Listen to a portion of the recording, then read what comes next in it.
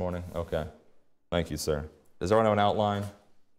Okay. The subject of today's lesson is no hope in hell, and it is the conclusion to our series that's been 2 or 3 months now, at least, on three months at least, on universalism. And though not every week we've talked specifically about universalism, the reason why I've intended to spend so long on the subject is because it's not just universalism that's the issue, it's Christians' understanding of God's judgment, His atonement being applied, and in the extent of and duration of eternity, and things like that. These issues permeate many different errors and mistakes, and quite frankly, a weak spot in Christians' understanding of the truth in our culture and in the church. And so that's why I spent so long on it, to try to communicate these doctrines, okay? No doubt you don't run into a universalist every day, although if you get out and about, it's more frequent than before, seeing as that over 50% of the population doesn't believe in hell and doesn't believe that people will go there, which means they're practically universalists, if not doctrinally so. So we need to know how to respond to, in a culture that promotes love over all of anyone and any behavior, how a God of love can judge righteously in hell. So over the weeks we've talked about, just as a review here, what sinners deserve, which is the very heart of this issue. What do sinners deserve, and are we sinners or not? We dealt with that in a lesson. If you don't understand that we're all sinners and that sinners deserve not benefits and blessings, but judgment and punishment, then none of this is going to be understood about what God is doing, including salvation. If you don't understand sin, there's no need to be saved at all. And there's no idea of being saved from it. And so what sinners deserve was right at the outset of our series. And then we just went to the Bible and superficially studied whether or not hell is a biblical idea and the concept. Is it there? Is hell exist or not?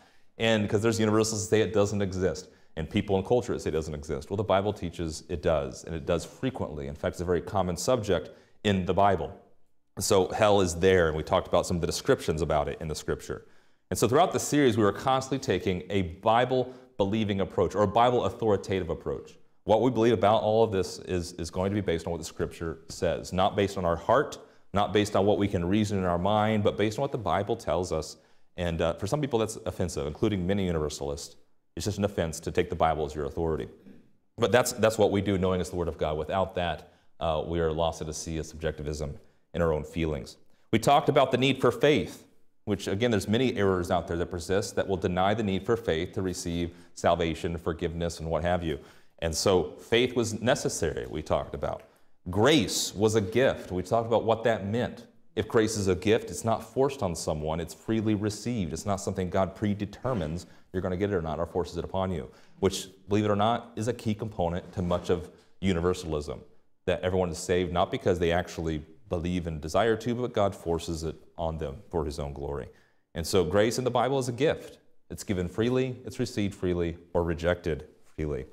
We talked about Paul. One of the reasons we talk about universalism in these subjects is because Paul's verses and his teaching of God's abundant grace is actually one of the justifications and proof texts for these ideas. There's no hell. Paul never mentions the word hell, though he mentions judgment and vengeance and things like that. But so we dealt with verses in Paul's epistles about whether or not he believes in God's righteous judgment and hell of the wicked and unbelieving.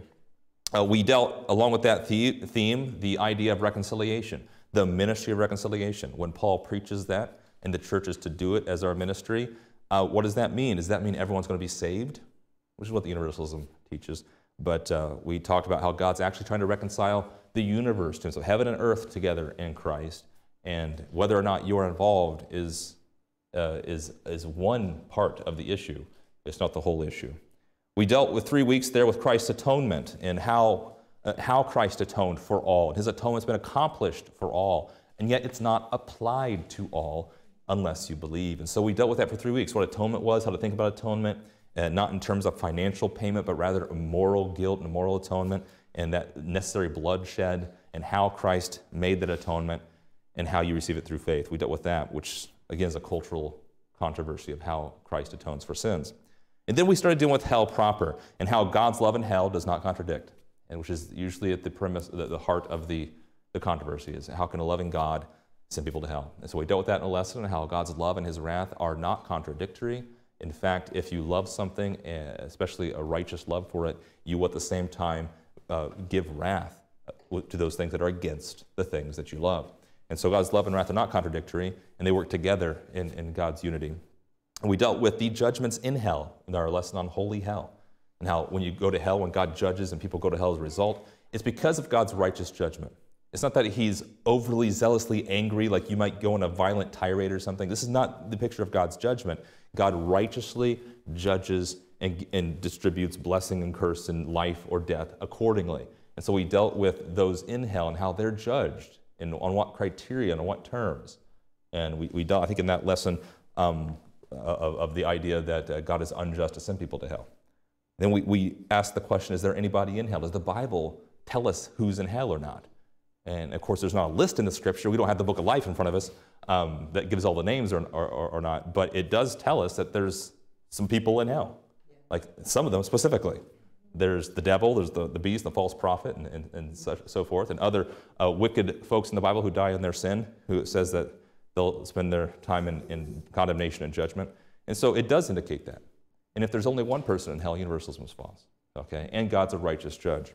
Amen. And we also dealt with babies in that lesson as well. That's a common question that comes up with babies, and how there's not a single baby burning in hell because they didn't commit sins. And we dealt with that in that lesson as well.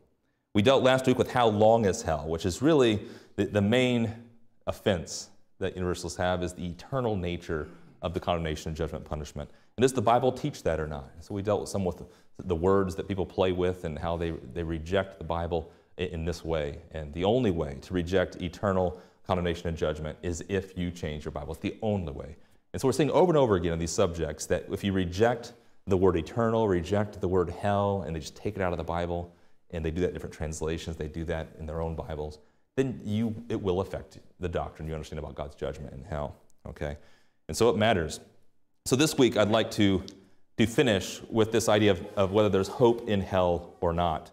Because as we've come through the series, we have removed, hopefully, if you're using the Bible as your authority, all of the arguments and all the misunderstandings about the reality of hell, and we've left the only option for the universalist, which does still exist, is that I believe everything. People believe everything that we've taught so far.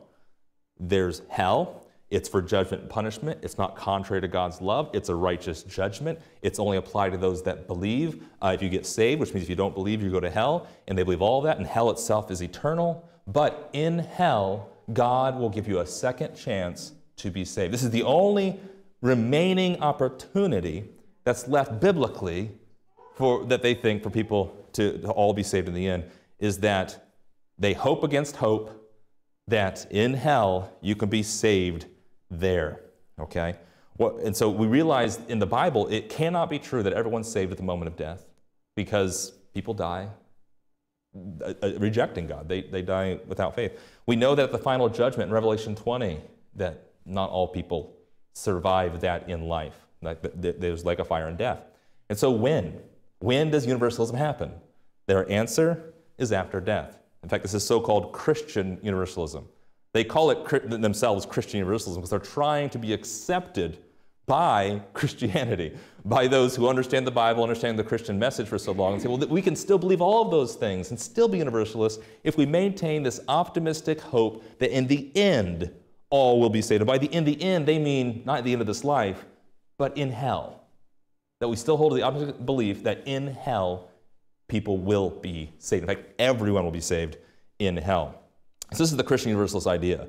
And you say, well, this seems such like an arcane thought. I mean, first of all, who actually believes this? And it's a growing small minority of people. But that's not really the reason we're covering it today, because it also affects greater groups of people, like, say, the Roman Catholics, who believe not in this specific idea that all will be saved in the end, even though they leave that door open, but that there is an opportunity for a purging and restoration of souls in torment, otherwise known as purgatory. And that's the doctrine that drives a lot of Roman Catholic actions, which is a lot of the things that they do is related to saving time from purgatory or getting out of purgatory, which is where they believe everyone, believer or not, goes. Like, well, unbelievers, there's those that go to hell directly, but purgatory is those, even believers, the saints, though they won't call them saints, go there to be purged from their sins. So what does the Bible say about this? What does God's word say about salvation from hell? And this is the irony, because they're trying to be Christian universalists, they're trying to be biblical, to believe all these doctrines up to this point. And they say, well, we're still going to push it out to hell, being saved from that. What does the Bible say about that? Nothing. It says nothing about that. It doesn't teach that. In fact, it actually teaches the opposite. And so if it says nothing about it, at the very least, you can just maintain a naive hope. But if it teaches against it, what you're believing is wrong, right? And it's a false hope. And so this is the great irony, is that God's word does not speak about salvation from within hell. Salvation from hell, salvation now so you don't go to hell, but salvation from within hell is not something the Bible teaches as an opportunity, okay? So I want to deal with this hopefully in a few points. The first one being that this is a big dispensational problem. Now, I know here I'm speaking to a dispensational audience, and so hopefully this has some effect on you, but it won't for the majority of people who are not dispensational. Most universalists, though some of them will claim to be dispensational, they'll draw some charts and things, are really not properly dispensational, as we'll see. Their universalism undermines it, okay? But it's a dispensational problem. If you don't care about dispensational Bible study, this is not an issue for you. But I believe it's true. I think the Bible teaches that it's right, that God progressively reveals things and operates differently at different times in the Scripture and at different ages throughout the ages and through different dispensations. Okay.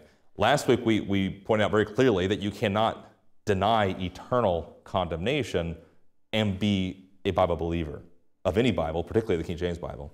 But here, now you can't be a universalist, even the Christian variety, as they call themselves, and be dispensational. You simply cannot. Right? And so if you're tempted by the universalist ideas and doctrines, you're rejecting your Bible and the truth of the Bible rightly divided. Right? And I bring this up to guard you against being trapped by such rhetoric. But here's why it's a dispensational problem. When we draw our dispensational chart, we start from the Garden of Eden, do we not? And so we draw the Garden of Eden back here, and here's the tree of the knowledge of good and evil, and Adam and Eve, and then sin entered. Yes? And sin entered, and man fell. By one man sin entered, and death by sin. From that point on, you had death, and you had this nature that we're all born spiritually dead, needing Christ to revive us and save us. And so you have a period there of promise where God gives promises to fathers of salvation, of how he'll bless the world through this nation. And then on Mount Sinai, he gives the law, which seems to condemn a lot of people, but he gives this standard of righteousness, right, of how you can get blessed by blessing those who have it. He eventually sends Jesus Christ, who we know now will die on the cross for our sins, who provide the atonement through his death, burial, and resurrection, so that now in this dispensation we can preach the grace of God, and that through Paul's writings, or the Apostle Paul, and so that in the future, when Christ returns in judgment, right, you will be saved by God's grace. But those who are not enter in through God's judgment, if not finally judged to death and condemnation forever. So Christ will set up his kingdom over here, and here's his kingdom throne, and he will judge over heaven and earth and those under the earth forever. And we draw a chart generally like this, seeing that there's different ways in which God operates with humanity, in which man responds to him. This is the dispensational idea. There's further revelation, progressive revelation through the Scripture. God operates differently. He flooded the earth. We didn't draw the ark back here, but he flooded the earth at one point. He's not doing that all the time. He made a garden for people and provided all what they needed in the garden. He's not doing that all the time. But universalists tend to preach sin as if it's the Garden of Eden. Like, we're innocent. Why is God judging? Now, in the Garden of Eden, God made Adam and Eve and put them there, and suddenly he's throwing lightning bolts at them. It's like, this is how universalists preach what God is doing. That sin is like back here, but that's not true. By one man sin entered, and death by sin. From then on, death is the problem. Man is deserving of judgment. So they preach sin as if it's the Garden of Eden. It's not. And they preach heaven like we're over here in glory already. The church is in heaven over here. And God's ruling over heaven and earth, as if God's love, which will be expressed in his glory over here to the saved, is like heaven right now. So God is so loving that he wouldn't send anyone to hell. True about those in heaven, right? Not true about those today or here on the earth. So they're getting how God operates with humanity wrong. And this is a dispensational problem at the heart. They don't know how God's operating today and forever. And this is why we draw dispensational charts, to know what God is doing, right? And how he responds to humanity and how we should respond to him. So it's a dispensational problem at the very least. And I'm talking here to to those who believe the Bible is their authority, who say, well, we can be Christian and believe the Bible and still be this. You can't rightly divide the Bible. And that's a big problem. They see contradictions in God's own character and judgment and love. Well, we've already seen that's not contradictory. The dispensational idea to solving contradictions is what?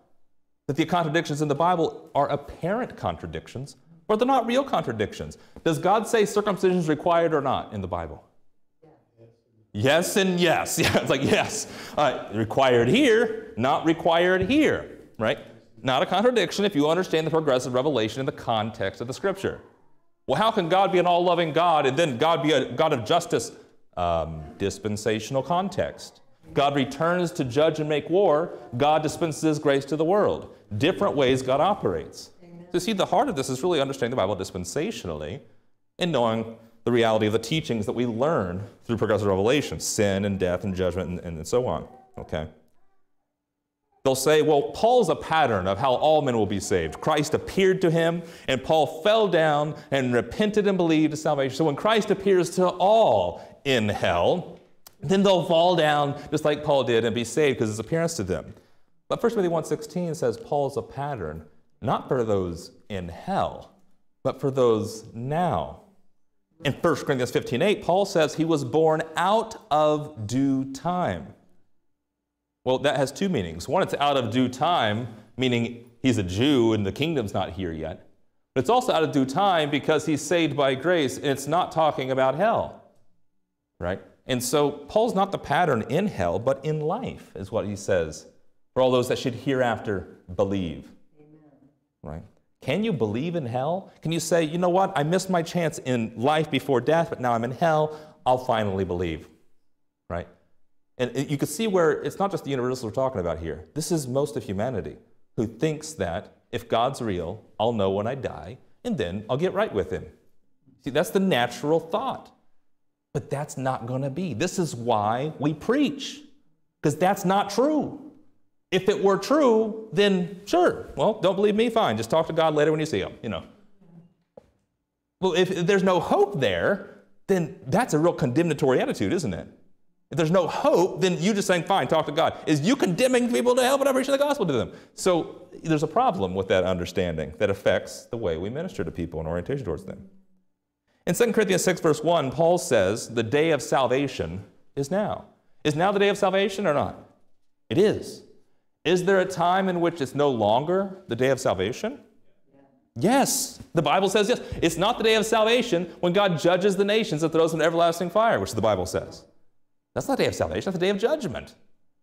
But Universalism is in a corner, and they require that in the end all be saved, which means in hell, from hell, which hell is a judgment, isn't it?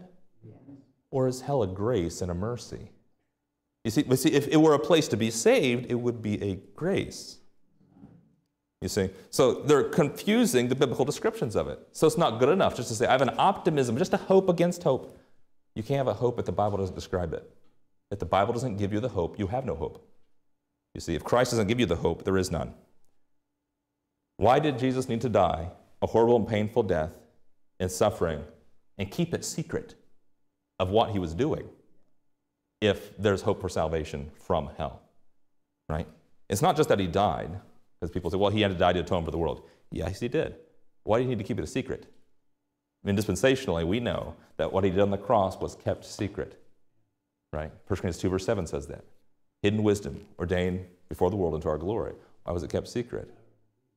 Because He had to accomplish this or else risk hell for everyone, right? There's a dispensational importance to understanding this concept of whether there's salvation in hell or not. Salvation is now revealed to be believed unto all. Remember in 1 Corinthians 1, verse 21, where Paul says that it was by the foolishness of preaching that it pleases God to save them that believe? Well, if there's, let's put hell up here, because here's the judgment, okay, and there's hell. Universalist says you can be saved out of it, all right? So we're talking about whether or not there's hope here. If our hope is here, right, and we preach, actually, in the end, everyone's hope will be from there. You see how this misdirects where our hope's at, right? Is the preaching of the cross happening in hell? Paul says it's by the preaching of the cross that men are saved. Well, if that be true for every dispensation, which, by the way, we know it not to be, because dispensations change, but assuming that we're true against all what the Bible says, then who's preaching the cross in hell? It's not you, right? It's not Israel. Well, didn't Jesus go down to the spirits in prison? It doesn't talk about him preaching the cross to them, like getting them saved. All right? And that's just one verse from the Scripture. But God shows the foolishness of preaching. Is there preachers in hell? Right? That would have to be what would have to be if there was hope in hell by the foolishness of preaching. Romans 11:32 says God counted them all to unbelief that he might have mercy upon all. Romans 11 is talking about Israel, and you'll see here in a little bit that this is often a subject confused in this idea of purgatory or post-death salvation or restoration, is confusing Israel with everybody.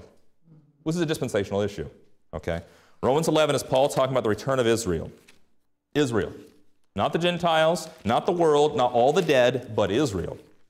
In Romans 11:32, Paul says God concluded them all, them being Israel, in unbelief, that he might have mercy upon all. All who? Israel. Right? And so, where does God have mercy upon Israel? Does he bring them back from hell? No, he doesn't. He offers salvation, and then he brings them back into their kingdom here. Either the dead believing or those that are alive and that believe, that Israel may be saved as a nation on the earth. He doesn't come back from hell to bring Israel back from hell, and even if his word doesn't prove anything about anyone else. God's mercy is not shown in hell, that he might have mercy upon all. His mercy is not hell, right? His mercy is in the time he's given you in this life, which you don't deserve, by the way, and in Christ's atonement for your sins, which is preached and available to all that believe today. That's his mercy. That's his grace. Amen. Not this. All right? 2 Peter 3, verse 6. Even Peter preaches against this idea when he says that God is long-suffering. In chapter 3, verse 9, the Lord is not slack concerning his promise of salvation, as some men count slackness, but is long-suffering to usward, not willing that any should perish. God doesn't want anyone to perish. Well, you see, there it is. God's going to save everybody. He doesn't want anyone to perish. That's what God's heart is. He doesn't want anyone to perish. And I totally believe it, right? Now, we've already covered before, the Universalists will say, because God wills it, like the Calvinists, it will happen against everyone else's will, right? We've already dealt with that. But it says here, God will not have anyone to perish, but that all should come to repentance. So God is going to wait around long-suffering for people in hell until they repent. And in the end, they'll all be saved out of it. Is Peter teaching that in 2 Peter 3? No. He's talking about what's going on now, in his time, when Paul was alive, when Peter was alive, and they're asking Peter, where's this kingdom? And Peter goes, well, listen to Paul. He'll say this in the next couple of verses.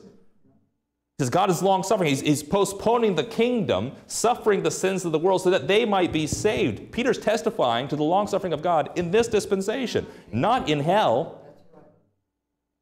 So that's the teaching, is that he'll wait forever in hell until they repent and believe and get saved out of it. What happens to those who don't believe? Look at verse 6. There are those who deny God's judgment, is what Peter teaches. He says, they're willingly ignorant, verse 5, of the judgment of God, of here the flood of the earth, whereby the world that then was, being overflowed with water, perished. God doesn't want any to perish. Did they perish? Yes. Verse 7, when the heavens and the earth which are now, by the same word, are kept in store, reserved. So the heavens that are now, Peter says, are kept in store, reserved unto fire against the day of judgment and perdition of ungodly men. What does Peter teach right before he says God's long-suffering? There's a day of judgment and perdition of ungodly men. Then he says, the reason why this hasn't happened yet is because God's trying to save people from that. He's not teaching God's waiting around for eternity for people to be saved from here. It's not in the Bible. Okay? And it's a dispensational issue. Peter talks about different dispensations there. He's talking about God's saving now, God's kingdom come, day of judgment. He's about different things that God's doing. So you see the dispensational problem here with thinking there's a hope in hell? Like, you're getting some things wrong here. The dispensation of the long-suffering of God is the dispensation of the grace of God. It's not hell. Hell is not the dispensation of God's grace. It's the dispensation of his judgment and righteousness. Okay? Universalists have to invent, actually. You see why I drew this line here? I should have drawn a different color because this is not the biblical teaching, but this is the Universalist teaching, and that's a resurrection from hell that they invent. This is nowhere taught in the Scripture. There's a resurrection that you have into heaven. There's a resurrection Israel has into the kingdom. There's a resurrection in Revelation 20. There's not a resurrection there. Show me the verse that says resurrection out of hell. Never is. And so this is what necessarily must follow. If there's a hope in hell, there's got to be a resurrection from hell. In fact, what do we learn in Revelation 20? God throws death into hell, death itself. If there's no more death, there can be no resurrection from the dead. Amen. Do you understand? Because resurrection's from death. If you don't die, there is no resurrection. Yes? If once you're dead and there's no more death to actually conquer, then sorry. This is exactly why he made death a possibility for humanity, to be able to save them. You know, the devil doesn't die, and angels don't die. There's no hope for them. But humanity, in God's wisdom, provided hope when he said, if you eat that, you'll die. And they shouldn't have ate it. But through death, Christ would defeat death and allow resurrection to give life to humanity. Amen. Well, where's the resurrection when there's no death? It's thrown into hell too. Right?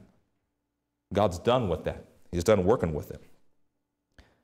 Universalism commits the error that is often thrown at dispensationalists, and wrongly so. The typical caricature of dispensational Bible study is that we believe the rapture as the key doctrine. The rapture is our thing, and we believe in pre-tribulation. This is what makes us dispensational. Like, this is not true at all. It's a consequence of some dispensational teaching, but it's not the premise. It's not the starting point. It's not the chief doctrine.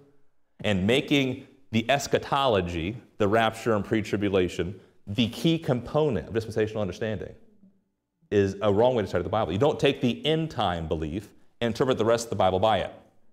You interpret the Bible to determine what will happen in the end time. Right? That's the right way to study the Bible. And so dispensationalists who don't understand that do commit the error of saying, well, we got to believe the rapture above all else. We've got to reinterpret everything in that light. Nope, that's the wrong way to do it. Read the Bible, separate prophecy from mystery as the Bible teaches, rightly divide the Scriptures, and you'll see the church is not Israel, and there's a resurrection given to the church that's not Israel's resurrection. This is what the rapture is. But my point is simply, don't interpret the Bible by your eschatology, by your end belief. It's precisely what Universalism does. They believe in the end all will be saved, and they reinterpret the rest by that. That has to happen. We can't deny that. Why not? Does the Bible teach it? Right? No. Right. And so this is their error. Dispensational issue, yes. Let's deal with whether or not after you die, hell and the punishment and torment there can actually be a helpful thing. Can it be restorative? This is the argument, that hell is not, yes, it's torment and punishment. Remember, these people at this point are believing the teaching of the Bible about it, but it's something that will eventually change people's minds. It's something that will restore people. And this is related to, like I said, the doctrine of purgatory in the Catholic Church.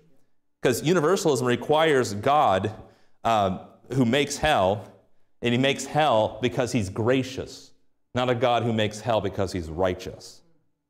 Like, that's what that requires. If hell is a restorative, purgative process whereby you get cleansed to go to heaven, and so you face fiery torment and burnings until all your sins are burned up, and then you fly off to heaven, right? And so how long is that? Well, as long as it takes for your sins to get burned up, but you'll go to heaven eventually, you know.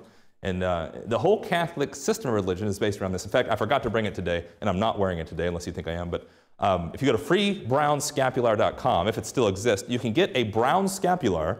Say, a what? Some of you know, some of you don't know. Scapular, shaking your head. It's a small piece of brown cloth, the string you wear about your neck, that has been blessed historically, supposedly, by certain saints, right? So that if you're wearing the brown scapular, when you die, you get a get out of purgatory free card. That's what it is. You skip purgatory and go straight to glory. Just wear the brown piece of cloth around your neck. And you say, really? Really? That's what's taught. And not only the brown scapular, but many other amulets and objects and things like that, by which if you go and kiss a saint's feet or see the jawbone of John the Baptist or what have you, the toenail of St. Thomas or something, then you can receive a special blessing so that you spend less time in purgatory. Now, this is all laughable, but this is because we've come from a Protestant tradition that has long ago discarded all the relics of mysticism and nonsense in this religion. But to this day, Roman Catholicism teaches things like that. that purgatory is real, that when people die, believing people. There are the wicked who don't believe and who will be condemned forever in hell, okay? But then there's even believers who we all go through purgatory because you don't die in perfection, do you?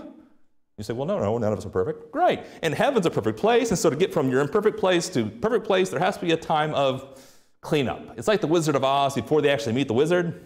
You got to clean you all up and everything. And it may hurt a little bit. You ever see the scarecrow during that time? It's terrible. He was ripping things out. But it's terrible. But you'll meet the wizard eventually, right? And that's purgatory, okay? Would it shock you to know that purgatory is not taught in the Bible? It's not there. There's not a teaching. There is a teaching of judgment, torment, and punishment. There's a teaching of God's judgment of people who are alive on the earth. But there's not a teaching of those who believe and trust God go through a time of death purgation. After death, purging. After death, cleansing and torment. And then you get released to the pearly gates in heaven. Not taught anywhere in the Scripture. Okay? The closest you get, one of the strongest passages that are used, and by the way, this is only brought up because as people argue the question of where is it at in the Bible, which I might remind you that the Catholics aren't too concerned of whether or not the Bible contains every truth that you need to believe, because they hold as their authority not just the Scripture, but tradition. And so there's a development of doctrine the church can provide that's extra biblical, that is just as true, right?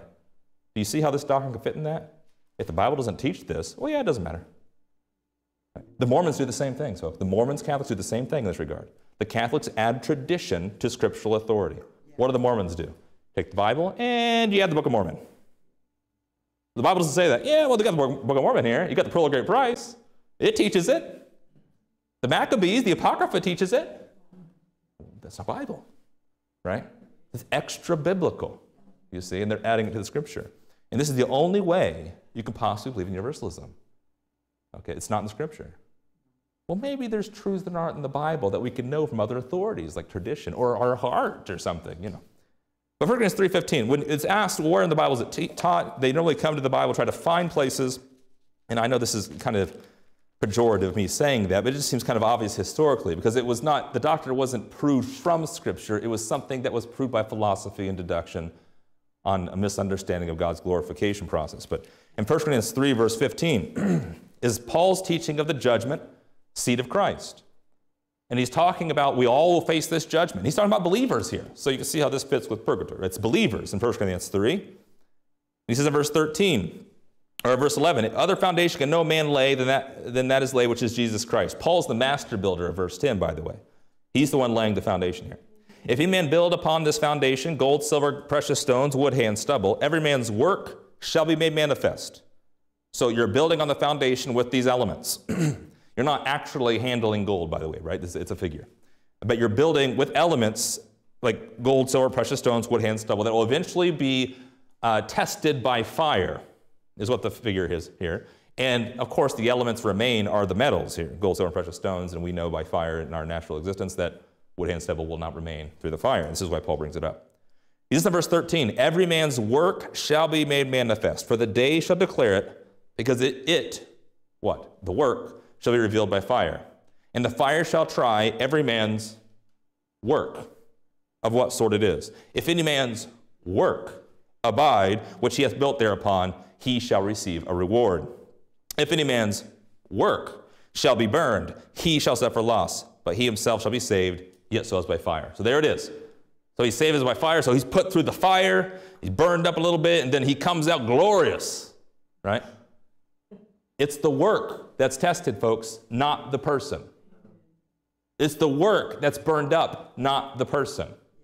It's the work that's gold, silver, precious stones, not the person. You see, is it that simple? That's really it. They will interpret the verse as saying it's the person, or the person and the work are tied together. But it's the work. The man is saved. If any man's work shall be burned, he shall suffer loss. Why? Because the work he did was in vain. But he himself shall be saved. It says right there. Well, if he's saved from what? From the burning up, right? Yet so as by fire. If someone's house is on fire, and you call them up immediately and say, are you okay? And they say, I'm fine, but I lost everything in my fire. Well, what does that mean? Does that mean that they got scars, burn scars all over them? No, they're saved. They did not get burned, right? The things they possessed got burned up. Purgatory is if they stayed in the house, felt the flames of fire, came out and said, I'm still alive. That would be purgatory, right? But Paul's talking about you not going through the fire. It's the works. You're saved, yet so as by fire.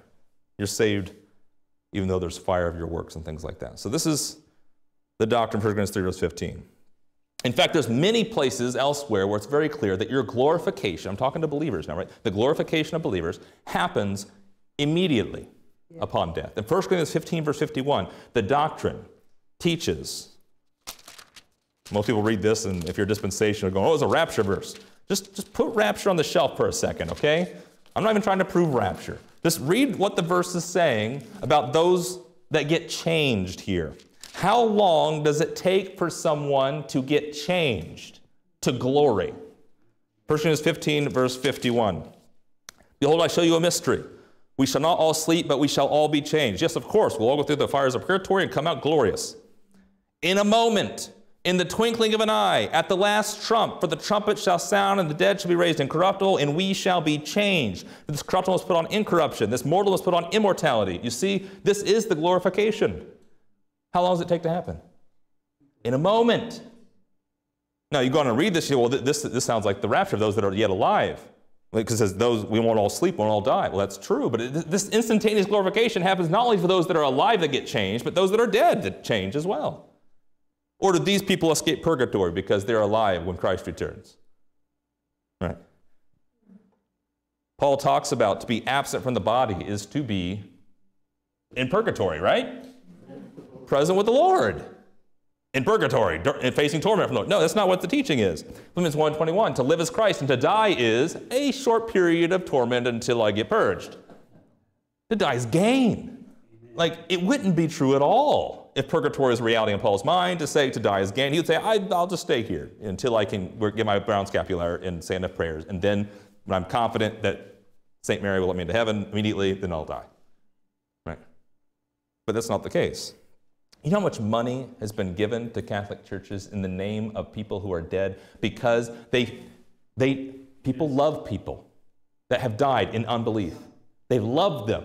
And if they're told there's a way to save them from hell, if there's something you can do, and against understanding of Bible, because most people don't, they'll say, fine, yes, what do you need? What do you want? Say a prayer, go to Mass, some money? Sure. If it guarantees their forgiveness from hell, I'm there. What do the Mormons do? Water baptize people who are dead. Why? To get them saved. Yeah. Saved out of hell. Right? So you see, I'm not just talking about Universalism today. It's Catholicism, Mormons. There's a common teaching that you go to hell, there's a second chance, you can get out of there. People can help you with it. When Catholics die, they say at their funeral, we'll assist them with our prayers. So our prayers can assist those that are dead to get out of purgatory faster. Right? It's like, is that true or not? How are people's sins purged? How are they cleaned? Is it through the fires of hell, through your prayers and through your donations, or through the cross of Christ? Yeah. And so, stepping away from universalism for a moment, Paul says it's Christ. You are one with Christ right now. Nothing separates you from the love of God in Christ Jesus, Romans chapter 8.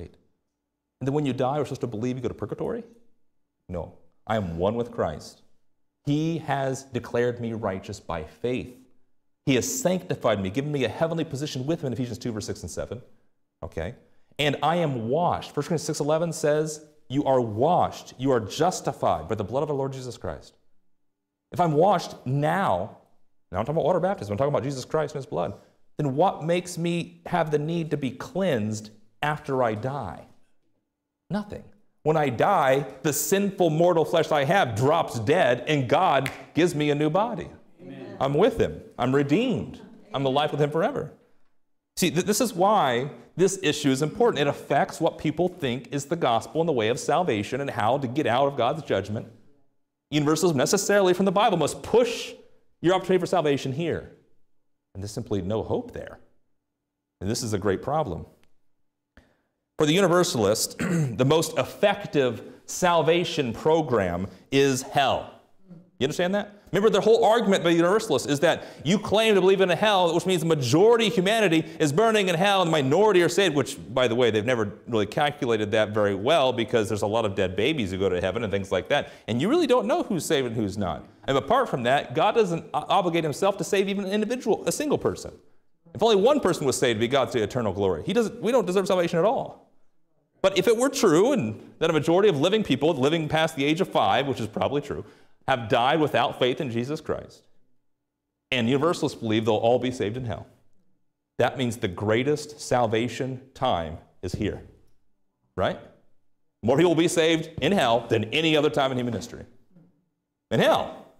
Like that's the glory of God. It's like he puts you in torment and fire, and that's how you're going to get saved. That's not what the Bible teaches, folks. It teaches salvation through faith and belief in what Christ did in the past, not what he'll do to you in hell. Right? That's not the message. And so, death, judgment. Look at Hebrews 9. Look over a few verses here, whether or not the Bible teaches a restoration period of purgatory. Hebrews chapter 9, verse 27. It's appointed unto men once to die, but after this, the judgment. The timeline of your life will be birth, life, hopefully salvation in there, death, judgment. You face God in judgment. You face God in judgment, and if you don't believe, you're in hell. This has already been established and agreed upon. So if you face God in judgment, Revelation 20, the people go into the lake of fire, going into hell. The Universalist claims that now that you're in hell, you can be saved. Does Hebrews 9:27 communicate anything like that idea? There's death and judgment. And don't worry, I'm just not mentioning it, but there's also another opportunity after death. No, that's it.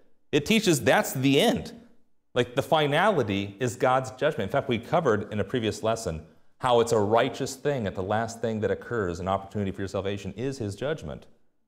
That's it, not hell. Because it's unjust for God to allow people to continue without a final judgment. But that was in a previous lesson. Look at Psalm 6, verse 5.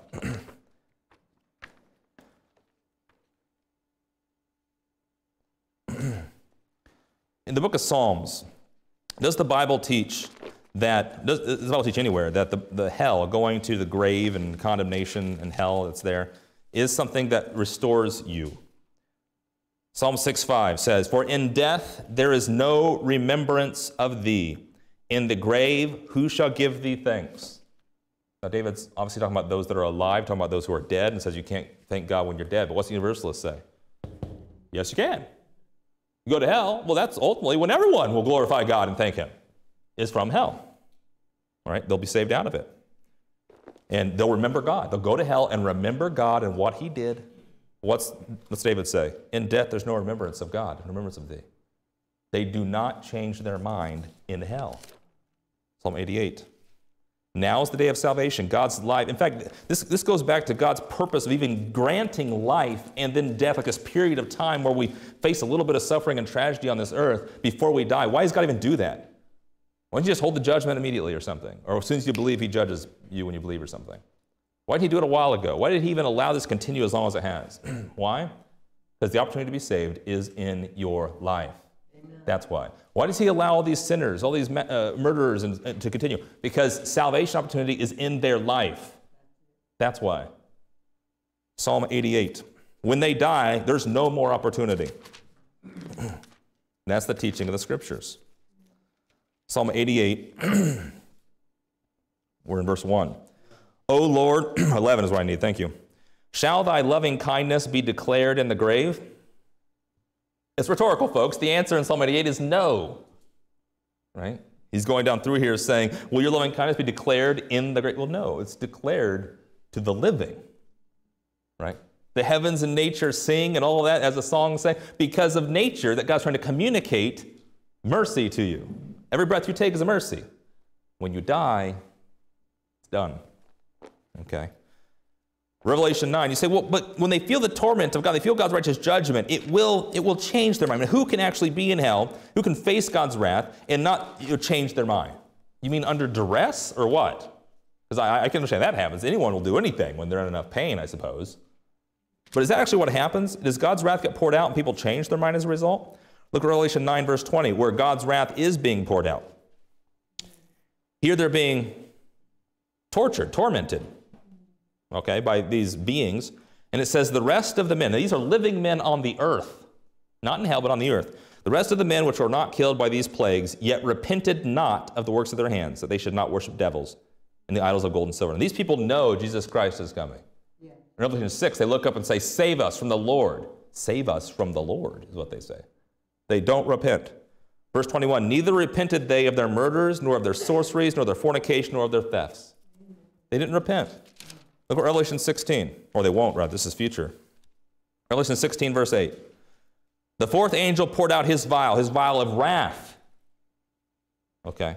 This is God's wrath. People argue whether God's wrath is in hell. Well, of course it's in hell. But even if it weren't in hell, God's pouring out wrath here.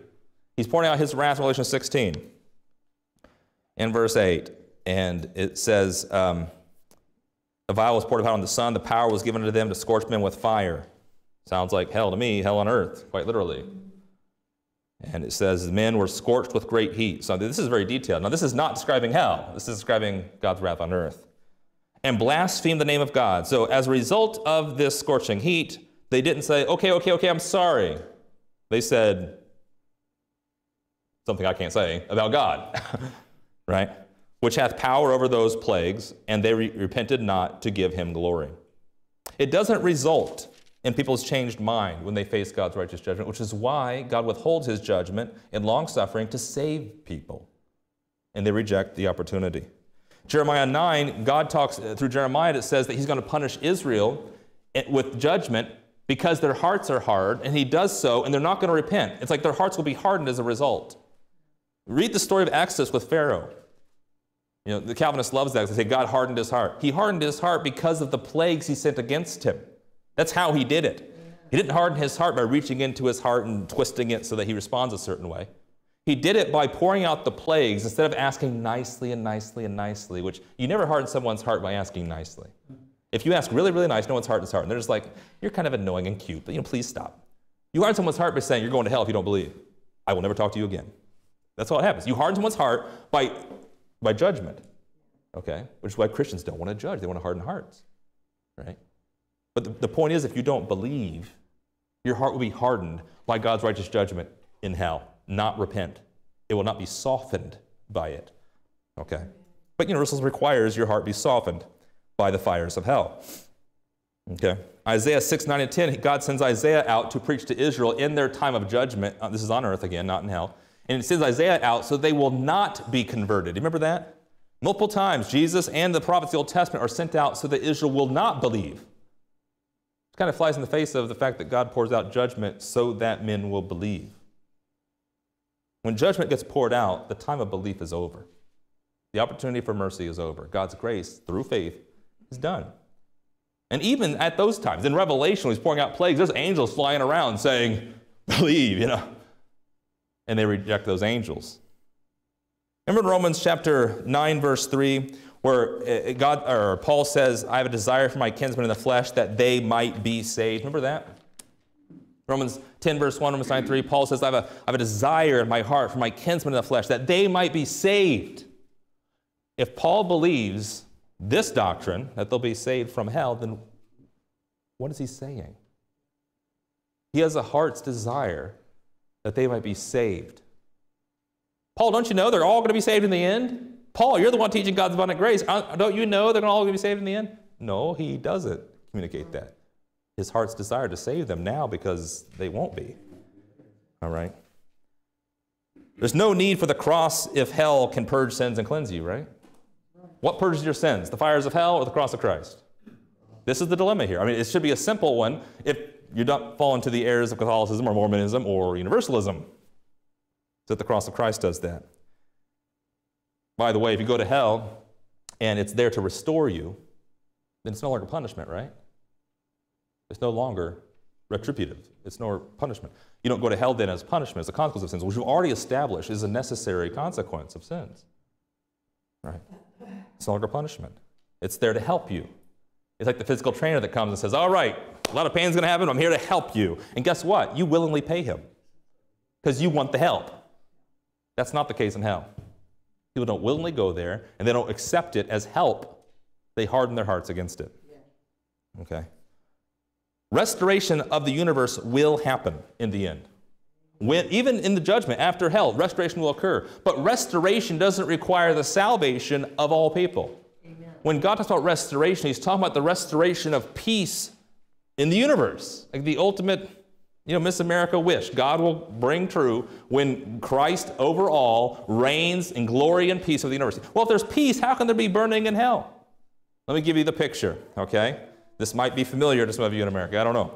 But let's say you had a village, a town like Greentown, and the police and law enforcement said, we have laws, but we're simply not going to enforce them whatsoever. Like crime goes up, right? Crime. Things become terrible, right? Just people running rampant. But we're showing mercy and grace to these criminals. We're like, okay, they're stealing and doing bad things. We're trying to help them be restored, right? But they just never do. They keep stealing and this sort of thing. They keep doing wrong. And then one day the police say, you know what? We had enough of this. We're going to enforce the law. And they crack down and throw every criminal in prison. What do the honest people in the town do? Yay! Justice is restored. There's peace in our village. How can you say there's peace? There's people in prison tonight. They don't have a soft bed to lay on. They were criminals. That's the consequence of their sin. Peace is restored in the universe because God satisfies his justice not just in people going to hell, but in everywhere else being protected by sin. That's the restoration as a result of hell. It doesn't require the people in hell come out.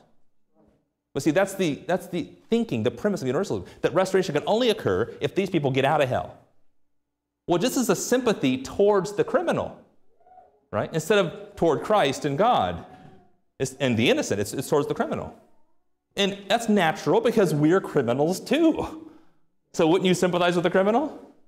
But that's not required for God's righteous judgment to restore the universe, okay? It doesn't require every man be saved. There's no biblical example of any unbeliever coming to faith after death. There's no single biblical example of an unbeliever coming to faith after death. In fact, it's the opposite. Now, follow with me through a series of verses here. I said at the beginning that it's not just that it's something the Bible doesn't teach, it's actually something the Bible teaches against, this idea of endless opportunity to be saved. The Bible teaches against it, which is why there's an urgency for people to be saved. Because you don't know when death will happen to you and your opportunity is done. Luke chapter 16. I go here and people familiar with the issue say, well, this is a parable. This is a parable. It doesn't matter if it is or not. It isn't, which we covered before. It's not. But it doesn't matter if it is or not, because Jesus is teaching something through this, either real story or parable. And so forget whether it is or not. It is not. But either way, what Jesus says in this teaching is Luke 16, verse 25. Abraham said, son, remember that thou in thy lifetime receives thy good offerings. And this is the rich man who's in hell. He's in torments and sees Lazarus over there, and he wants some water to cool his tongue in this tormented flame. And Abraham, remember, likewise Lazarus received evil things, but now he is comforted and thou art tormented. Beside all this, between us and you there is a great gulf fixed, so that they which would pass from hence to you cannot pass. Neither can they pass to us that would come from thence. You can't go to hell from heaven. The people in hell can't go to heaven. They cannot. That's what Abraham says. Right. Wow. So either Jesus is creating an untrue hypothetical, or something we can learn about this passage is that you can't go from one place to the other after you're judged after death. Matthew 25:33, Jesus even states, can you escape the damnation of hell? Jesus asked that rhetorical question. The Lord of glory, can you escape the eternal damnation of hell? And are we supposed to respond with, yes, of course we can. Jesus is saying, no, you cannot escape the damnation of hell. Right. Mark chapter 3, verse 29, the teaching of the blasphemy of the Holy Ghost says that it will not be forgiven you, the blasphemy of the Holy Ghost, right? Either in this life or in the next, is what Matthew will say. Matthew 3, verse 29 says, he that shall blaspheme against the Holy Ghost has never forgiveness, but is in danger of eternal damnation. The time link there is important, which we covered last week, but never forgiveness. So it's not that you go to hell because you blaspheme the Holy Ghost, and then you can repent and get forgiven. It's never there. Mark chapter 9, verse 44. This is why we covered eternal last week, by the way, because I don't want to get in the arguments about that. We're trying to figure out whether there's an opportunity preached, because you would think that if there is an opportunity for the greatest salvation event ever, it would be communicated in the Scripture. Mark 9:44. Contrary to that, the greatest opportunity for salvation the Bible ever knows is in this dispensation. Salvation by grace through faith. To save more people. This is the beginning of the world. Mark 9:44. He says, it's better that you enter into life maimed than having two hands go into hell, into the fire that never shall be quenched, where their worm dies not and the fire is not quenched. And usually the argument around this verse about the worms and the fire is the literalness of the worm and the fire. Like, you're missing the point. The verse says the worm and the fire, literal, allegorical, doesn't matter, is not quenched. It dies not. Forever. Right? The corruption, destruction, whatever you want to make that to be, the actual fires never end. And you're going there, right? He says it 3 times, where the worm dies not, and the fire is not quenched. Where the worm dies not, and the fire is not quenched. In John chapter 3, verse 36. These are some biblical passages that allude to the question of, is there hope after we die? Only in Christ, folks. Is there endless opportunity? John 3:36 says, he that believes on the Son hath everlasting life. He that believes not the Son shall not see life, but the wrath of God abides on him. Abides. It doesn't visit there and then go away. Like, that's his home now. Right? That's John 3:36. Now, this isn't even the gospel grace of God, but we see the teaching about the permanency of hell. John 8, verse 21. Then said Jesus again unto them, I go my way, and ye shall seek me, and shall die. So he's talking here to people who don't believe. Ye shall seek me, and shall die in your sins. Where I go, ye cannot come, because you die in your sins. If you die in your sins, you can't go where Jesus is at. You can't go to glory. You can't go to heaven. You can't go to peace on earth, goodwill toward men. You can't go there if you die in your sins. You need to get your sins dealt with. Christ dealt with it. Trust is finished work on the cross, right? John 8:23, ye are from beneath, I am from above. You are of this world, I am not of this world. People say, how can God judge his children in hell? They're not his children, that's why. They're from there. They're going home because that's where they're from. They're children of hell. They're children of the devil. That's where they're going. And the teaching is, well, they'll go home and realize that I don't want to be here, and this is not my home. I don't want to be here anymore. Is there endless opportunity like that? In Hebrews chapter 10, verse 26, the author of Hebrews says, there's no more sacrifice for sins. After judgment, there's no more sacrifice for sins. If you sin willfully, there's only a certain, fearful, looking for of judgment and indignation. Certain. Like, well, can we question that a little bit? Because, I mean, maybe it's a little less certain than certain. In fact, certainty is the ultimate sin in the postmodern world, you know. The Bible says certain, fearful, looking for judgment. In fact, there's only a few places the Bible uses the word certain, and it's weird that a couple of places it's about hell and judgment. If there's anything certain, the world says, there's 2 sure things. What are they? Death and taxes. And they laugh because the taxes part. Well, the death's the first part, you know. That came from the Bible. It's like, yeah, death is certain to us all. And the judgment that follows. And the hell that follows that if you don't get saved through Jesus Christ.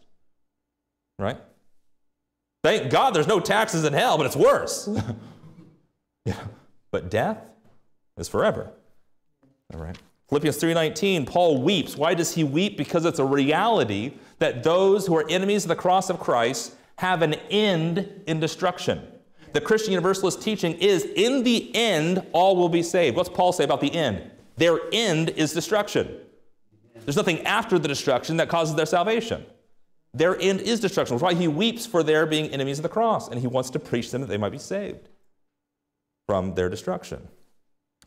And look at Luke 13. We were here last week as well, but talking about the eternal nature of hell. But Luke 13, verse 22. He went through the cities and villages teaching and journeying toward Jerusalem. Then said one to him, Lord, are there few that be saved? How many are saved? We dealt with this a few weeks back. And he said unto them, strive to enter in at the strait gate, for many, I say unto you, will seek to enter in and shall not be able. So there's a lack of ability to enter in here, right? When are they not able to enter in? When once the master of the house is risen up, it hath shut to the door, and ye begin to stand without, and to knock at the door, saying, Lord, Lord, open unto us. And he says, I never knew you. I know not from whence you are, right? You're not familiar to me, you're not family to me. This is Jesus talking about when the door is shut. The only question would be, when is the door shut? But there's a door that's shut, and people outside that door. The Universalists would have us think that that door is shut, and they keep knocking and knocking, I want in, and eventually Jesus says, if you knock, I'll let you in. It's the opposite of Revelation 3, where Jesus says he's knocking, right? It's if you knock, eventually I'll let you in. But not the first time, apparently, because Jesus responds with, I don't know who you are. Knock, knock, who's there? Oh, everyone's saved. That's the joke. Because Jesus doesn't let him in the first time. But he will some other time. That's not what the Bible teaches. What will it take for people to change their mind in hell? You might ask that question. If there's endless opportunity, how long does it take? What does it take? We've already seen that God pours out his wrath and people don't repent. Jesus raised Lazarus from the dead. And that day they started to plot his death. Okay? Jesus fed the thousands. They crucified him on a cross. What will it take? You see the fires of hell? You think they're going to repent from that? That's worse than being fed a good meal. Right? It doesn't soften their hearts. How long will it take for people to come to faith? You know what? I give you a minimum here. I'll give you a minimum. You say, oh, how long do they have to be in the torments of hell before they can receive eternal life? The minimum has to be 1,000 years. You say, well, that's a really long time. Why do you say that? Because there's a 1,000-year kingdom. The final judgment happens at the end. So let's just assume against the Bible's description that at the final judgment, everyone gets saved right there at the 1,000 years over. So if you're dead and you're in hell until 1,000 years, then everyone goes to heaven. Because you were there long enough and you get purged and cleansed and everyone restored and all that. It's at least 1,000 years. Well, tell me then, how is that any better? You say, well, at least it's only 1,000 years of torment. Right. What's the difference between 1,000 years and 1 billion years, which is the definition of an eon? Or 2 billion years, 3 billion years? Well, at least they get out eventually. That's a long eventually, folks. This is why annihilationism, we didn't do a lot with it last week, but annihilationism has its own issues, but it's different than universalism in that it acknowledges that not everyone gets saved. Annihilationism is the teaching that when you die, you're dead. Like punishment and judgment is forever because you're just dead, you don't exist anymore, right? And the difference is here, is that they recognize that just 1 minute, 1 year, 1,000 years is too long. And so their thinking is, you're done immediately. As long as it takes for a marshmallow to burn in the fire, that's how long you are, and then you're done, right? So the Universalist has a real issue here. You think all is going to be saved, because how long will it take for them to be saved? Right? It's different saying how long on the earth and how long in hell. There's a big difference. There's no more opportunity to repent at death. And the reason why that is because the opportunity is taken away. Every day you make up your mind to believe or not. We do this as Christians to reckon that things true or not. But every day you choose to believe God, to receive salvation or not. Every day you realize your own sin and need of God or not. Now, once you're saved by God's grace, you're saved. I'm not saying you're saved repeatedly. What I'm saying is that every day is an opportunity for your response to God in faith or not. You're saved by grace through faith, but if every day you reject God's faith, then on the day you die, that's the time your mind has been made up. You don't die and then your mind changes. You've made your choice every day of your life, and then you stand before God in judgment. He says, it seems like your mind was made up. He says, oh no, I was waiting for this. Like, that's not how it works. Your everyday choice was made final. What makes you think when you're separated from your body, you're separated from this life in which God grants mercy to the unbelievers, that he'll grant you such mercy before him when you've already been condemned by your sin in judgment? So thus the preaching. Repent, change your mind now. Do it now. I'll do it later. You don't know when. Like, do it now. It's too risky. You understand? Well, I've heard of people, they lived their life in a good time of sin, and then they believed, and you don't know when death's going to happen. You don't know when Christ is going to return. Not to mention the fact that salvation actually benefits you. It's to your benefit to be saved by God's grace. Is there hope in hell? Shall we cover more verses? We've already seen that the Bible not only doesn't teach this idea, it teaches against it, saying that the door is shut and there's forever, never forgiveness. Isaiah 38, verse 18. I'll just read this to you. Isaiah 38, verse 18. The grave cannot praise thee. Death cannot celebrate thee. They that go down into the pit cannot hope for thy truth. Yeah. Is there hope in hell? That's pretty clear. Well, that's just talking about the grave, not hell. Remember, they do the word play with hell and the grave. But even if it's the grave, there's no hope there. You see? There is no difference when you're dead, right? So that's Isaiah 38, 18. Proverbs chapter 11, verse 7. This is not just a casual idea. This is the reason why it's part of Christian teaching is not because Christians are hateful. God wants people to be saved. It's that this is the reality of our condemned situation and the glory of God's grace to save sinners from death forever. This is the seriousness of sin, folks. Proverbs chapter 11, verse 7. When a wicked man dies, his expectation shall perish, and the hope of unjust men perish. Hope is lost.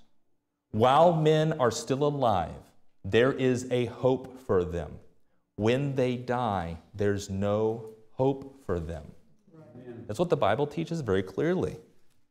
Proverbs chapter 14, verse 32. The wicked is driven away in his wickedness, but the righteous hath hope in his death. The righteous dies and is saved because they're righteous. Right? The wicked dies, and what happens to the wicked? He's driven away. There's no hope for the wicked. Now, you could say, well, I just believe the annihilation, they're all dead. Like, well, that's not universalism, which is teaching that they get saved, or purgatory, which is that they'll get purged and come out. No, it's done. There's a finality to death. 2 Thessalonians chapter 2, verse 10. This is how Paul puts it. Paul puts it like this, that they did not receive the love of the truth, that they might be saved. He says, why do the unrighteous perish in verse 10, 2 Thessalonians 2? Because they received not the love of the truth, that they might be saved. You do not learn to love the truth in hell. You're blind to it, you understand? In this life, you literally have light to see, literally, and spiritually are given light to see, so that they might be saved. But in hell, what's hell described as? Darkness. You're spiritually and physically blind. You cannot see. You will not see because you receive not the love of the truth. If you love light, if you love life, if you love truth, if you love love, if you love mercy and grace, be saved. Trust the God who is all those things, who wants to save you from hell. Amen. But people won't. They'll hear that and they say, They don't want to. They reject it. They'll rather face hell. And they do. Okay? There's no hope in hell because the only hope is believing the gospel of the grace of God, the death, burial, and resurrection of Christ. Is it greater for God to suffer long or for God to end all suffering? Now, you say, well, isn't God ending suffering by taking people out of hell? No, he's ending suffering by judging righteously. God is suffering. You understand that? I'm not going to get heretical here about God being immutable and that sort of thing. But God is long-suffering. He's long-suffering right now, waiting for people to be saved. The universalism teaching is that God will forever suffer. God will forever suffer, waiting for humanity to make their choice. No, that's not greater. What's greater is that God, who long suffers for weak and inferior humanity, puts an end to suffering so that he can manifest his glory no more in suffering because his justice and holiness and love is manifest completely. And if that means the condemnation of those who rejected him, that is righteous, that is true, that is loving for the end of all suffering, so that those in heaven, people ask the question, we'll cover this maybe in the future, like, what about those who are in heaven? And we have people that we know that are in hell. I mean, we're going to be suffering in heaven? No. Why? Because God was an end to that. You will know the mind of God in heaven, the restoration of righteousness and love and peace. Well, you will not suffer because of people in hell. Amen. They will, but not you. And you'll understand the righteousness of it. Things that you can't fathom today, being a part of mortal, sinful flesh. He'll change you and glorify you in incorruptibility, and you'll see the righteousness of it. The hope is in Jesus Christ. The hope is in God. And God already sent, in this dispensation, everything necessary for us to believe. The Scripture, we have the entire Bible. So what has God done to save people? The Bible, which is the consequence of thousands of years of his intervention, right? He sent Jesus Christ. He sent the Holy Ghost. He sent preachers. He sent the nation of Israel in time past and will in the future. He sends angels in Revelation. What has he not done? Would be the question. Okay. Universalists want the conditions of this dispensation to last forever. They want an opportunity where people won't suffer too bad, but, won't know the glories of heaven yet because they're not there. And yet will be given the opportunity to believe and hear and consider and repent at a message taught to them or preached at them. And maybe sometimes even their suffering might cause them to say, I want to be saved from this. I don't want to be facing this anymore. You know what that describes? Now. Your life. Yeah. People say, why is there suffering? God allows this much suffering so that you might realize that suffering's bad. Yeah. Why is there tragedy in the world? So that you might be saved from it. There is no peace here. There is no light here. So they want a second chance, like unto now. This is the second chance. Amen. The world crucified Christ. He could have destroyed the world then. This is the second chance, this dispensation of grace for humanity. You didn't deserve to exist. Do you understand that? Christ came to this earth, and he was killed. He had a promise for Israel, but not to you. Right? 2,000 years later, you're born, and you live your short little existence.